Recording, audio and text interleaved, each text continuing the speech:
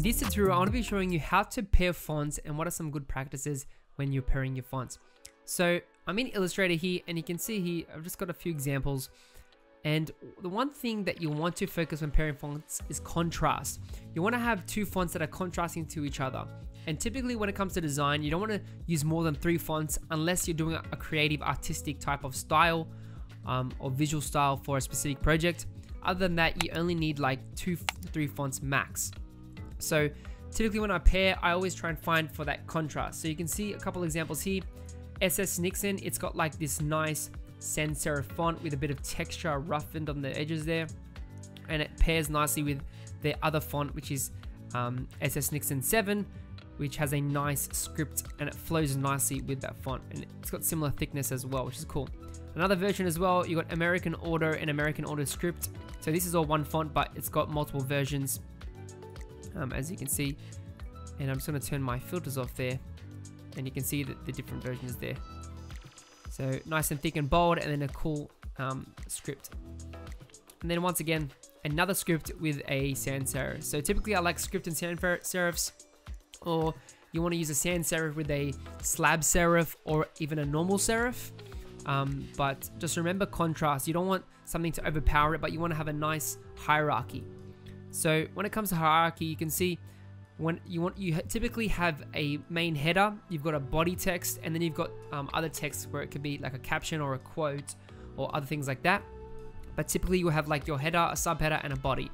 And this is a good example of using TT norms here for a bold headline, and then using a smaller headline, Jansen URW regular. And obviously I can make this smaller and it's still going to look good because it's a classical type of font. So that's just a design tip as well. So always use hierarchy to guide your decision, especially when it's client work.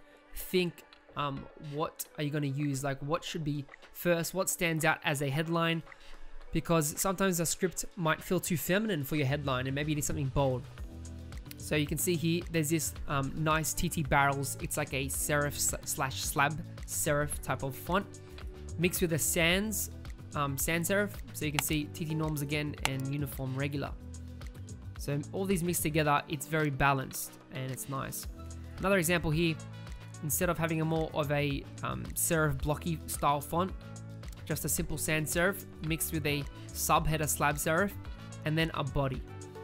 So it's like you're cooking up a meal, you know, you want to add the ingredients, but you don't want to go too far off and use the wrong spice. You want to sort of mix things that go well together, and it just comes by experience and practice. So I did a quick example of some free fonts because I have a lot of paid fonts here, but you can see he just made up some quick little companies. So this one is Bebas New, that's a free font, mixed with Blackjack. This Blackjack does have of a signature type of feel, so there's probably a better choice than this, but I think it works nice. This one down here is Allentine, and the font is Acrobat. So some of these fonts can be found on Font Squirrel, and also Font Fabric is another good site for that. And then Swiftly, this is Roboto Black with Roboto Thin.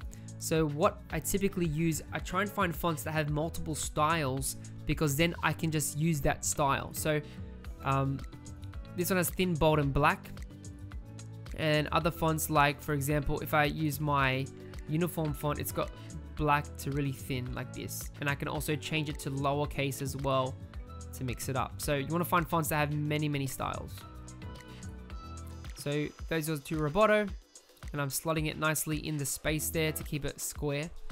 And then down here we've got Adele or Adeli as the main font, and then I'm using Acrobat again, semi-bold for the little tag there. So that's just a quick example. Then I add some color just to make it nice, and this would be a typical word mark type of logo, for example.